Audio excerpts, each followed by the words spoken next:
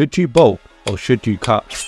Every man dreads the awkward skinny fat stage where you barely have any muscle, your arms are skinny, yet for some reason you still have excess body fat and a big belly. This is known as skinny fat. A lot of people think they're doing everything right, yet still can't progress out of this phase, or are stuck in a yo-yo between bulking and getting overweight, or cutting and getting too skinny. Luckily, there are actually 3 different routes that you can take to go from being skinny fat to building an aesthetic, lean and muscular physique. So in this video, I'm going to explain each route and which one would be best for your exact situation. Before we get into each solution, let's take a look at what exactly causes being skinny fat and how to avoid it. First up on the list, nutrition. If you're regularly eating lots of unhealthy foods like deep fried chips, cookies, and generally processed food, as well as making bad lifestyle choices like drinking excessively and regularly, this can all contribute to becoming skinny fat. With the training, this can have a huge effect too. Being inconsistent and not training hard enough can result in a lack of muscle growth, and then when you couple this with bad nutrition and diet choices, it's easy to be stuck in the skinny fat phase. And now, there are a few common mistakes which lead to people becoming skinny fat. One scenario is when an overweight individual tries to cut down way too quickly. And what actually happens is that the individual loses a lot of weight, focuses on the scale, but with that, they also lose a lot of muscle, resulting in not much muscle on their arms or on their body in general, but they still have the excess fat and excess belly fat. On the other end of the scale, it can happen when a skinny guy tries to bulk way too quickly, does a dirty bulk, and ends up gaining a lot of excess fat and not too much muscle because they're focusing so much on putting the weight up rather than building muscle too. So that's the causes out of the way. Now we can take some simple steps to avoid becoming skinny fat. Number 1, you'll want to eat a high protein diet and aim for 1 gram of protein per pound of body weight. Number 2, limit your alcohol consumption and reduce excess heavy drinking. Number 3, progressive overload and lifting heavy and with good intensity. And number 4, eating clean and choosing healthy options the majority of the time. So now we can come on to the 3 different routes of what to do when you're skinny fat. A bulking phase. This is where you eat in a calorie surplus and you gain weight. Now, a bulking phase could be good for anyone who's skinny fat but have a low body fat percentage. If this is you, what I would recommend is doing a lean bulk. So this is where you eat in a small calorie surplus of around 200 to 300 and eat primarily healthy foods. This will allow you to gain weight, so you'll be able to put on size but still keep a relatively low body fat percentage. However, if you get to the end of the lean bulk and you still got a little bit too much fat, what you can do is do a shortcut. So you can go through a cutting phase and just shred down for a couple of weeks or even a month or 2 to get that lean defined look. For example, I went through a very similar situation as during my gaining stage, I actually ended up with a low body fat percentage. However, my arms were still skinny and I still had a little bit of a belly. And this happened due to incorrect nutrition and not eating the right things. However, from that phase, I then decided to do a lean bulk and I prioritized eating healthily and being in a small calorie surplus. And as you can see, my shape took up a lot better. I still had a relatively low body fat percentage. However, I was able to gain the weight,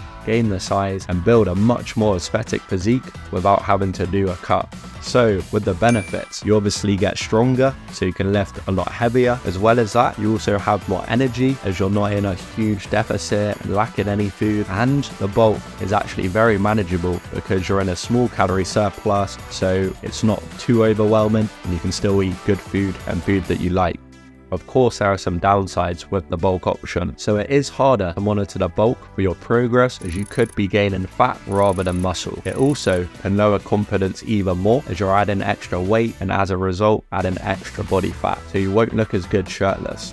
Swiftly moving on to option number 2, and this is going to be doing a cut. Now a cut is also known as weight loss effectively, so you're in a calorie deficit and you're losing weight. So this is a great option for anyone who has a high body fat percentage and wants to look shredded and lean rather than just massive and big. And once you cut down and get to a low body fat percentage, if you're still not happy with the size that you have, you can then do a lean bulk to add a little bit more size whilst maintaining definition. recomposition. A prime example of who would be suitable for a cut would be Carl from my one-to-one coaching program. He had quite a big belly and excess body fat, however, he had little muscle and pretty skinny arms. Now, during the cutting phase, it took him just 7 weeks to achieve this amazing transformation. And to pull this off, we focused on a high protein diet, but to still find it enjoyable for him, we had some of his favorite meals, such as Swedish meatballs, Oreo overnight oats, so this made the cut way more enjoyable for him. For the training, we ran a 4-day upper-lower split at home, as at the time, he wasn't confident enough to go to the gym. And from sticking to the cutting phase, whilst prioritizing progressive overload and including a lot of compound lifts, he was able to burn fat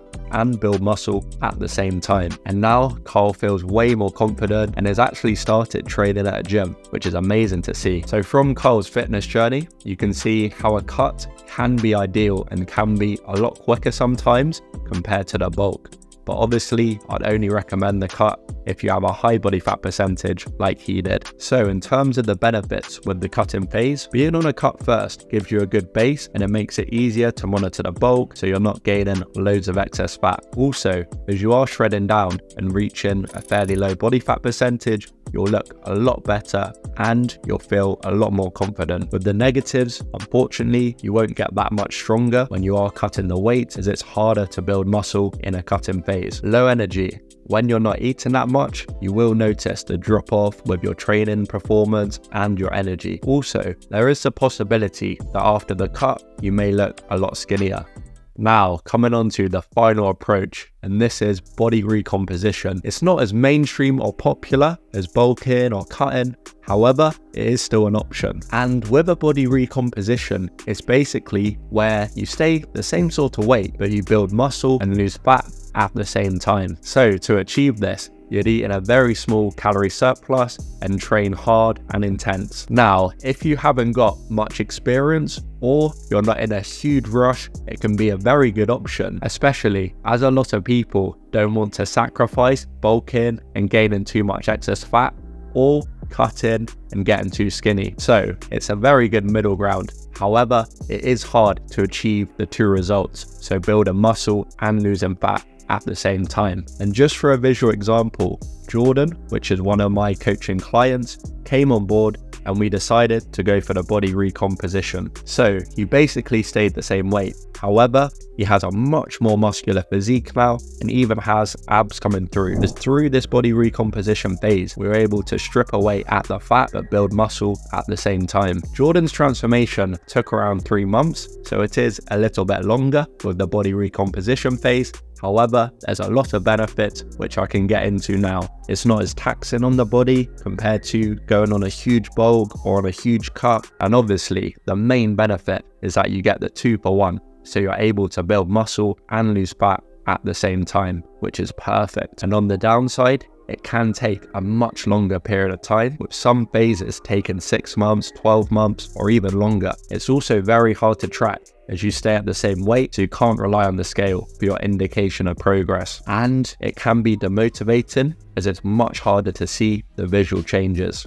So that's the 3 routes. However, there's a few things to note. You may have to combine the phases, so you may have to bulk first to get the size and then cut down to get that shredded look, or the other way around. You might have to shred down to get the lean look and then bulk up a little bit to get more size. But in short, if you're still a little bit confused and don't know what's best for you, this is how I'd choose the solution. If you have a high body fat percentage but want that lean, aesthetic and shredded look, then I'd go for the cut. However, if you have a low body fat percentage and want to get bigger and stronger, then I'd prioritize going on the bulk or the lean bulk. And finally, if you're inexperienced but you want both, so you want to be shredded and you want to be big at the same time, and you're not worried about the length that it takes, then I'd recommend doing the body recomposition. Once you have your goal, focus on progressive overload and include compound lifts within your training. With the nutrition, reduce added sugars and unhealthy food options within your diet, and just make sure to eat adequate protein, monitor your progress, and you'll definitely get there. And if you wanted the complete guidance on your fitness journey with custom workout plans specific to you, as well as form tutorial videos on how exactly to perform each lift, one-to-one weekly check-ins where I analyze your data for lifts, nutrition, sleep, and so much more to provide you with accountability and feedback